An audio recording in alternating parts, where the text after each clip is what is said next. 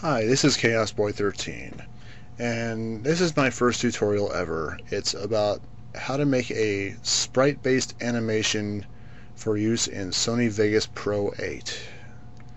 Hope you like it. The first thing you're going to need is a sprite sheet, which you can get by Googling pretty much anything you want. I got most of mine from a certain website. I forgot the name. Sorry, people. Anyway.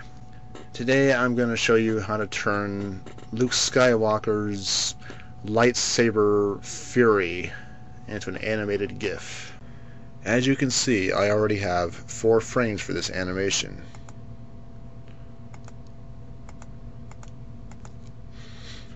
Now what I want to do is add more frames to it. Now it says layer here, but they're actually frames. What a frame is an image that the computer will cycle through as it's showing it. Okay, first thing you want to do is make a selection, which I've already done here. I want to copy this, Control C, over this image here, Control V. Next thing I want to do is line it up, sensibly at least, so that the image doesn't jump around in the animation process. Now you do not want to hit the anchor key just yet. First, you want to go to the layer in the GIMP menu, right click and select new layer. That will put it on its own layer. Then you can edit it independently of everything else. Now, as you can see, that there are some gaps here. That's going to be inevitable. A quick way to fix that is to select the pencil tool. I've already got the green here. I would suggest green personally. And come over here, add an extra green pixel here and here. I know it may not show up at the moment, but trust me when I say it'll be worth it. Save you a major headache in the long run. Okay, now that I've isolated all the white spots with green, the next thing I'm going to do is go into the layer menu, select transparency, remove alpha channel. Okay, so those green spots weren't really necessary, but they'll be gone after the next step anyway. However, the green spots will save you a headache with the lightsaber.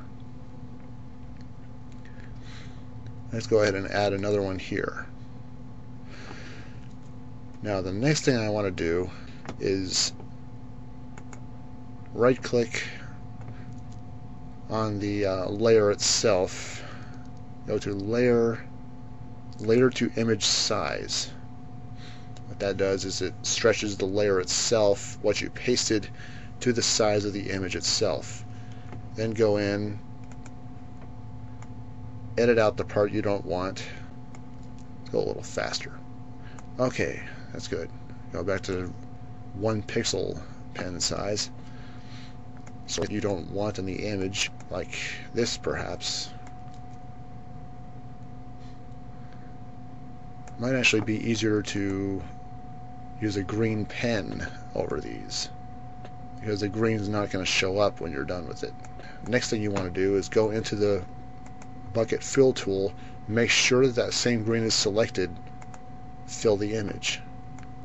Check the image for any graphics, which there appear to be none, except possibly right here.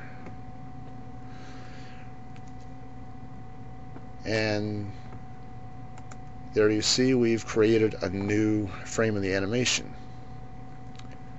Now you repeat that process. Rectangle selection,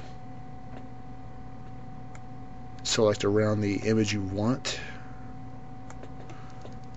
click on it, Control C, Control V.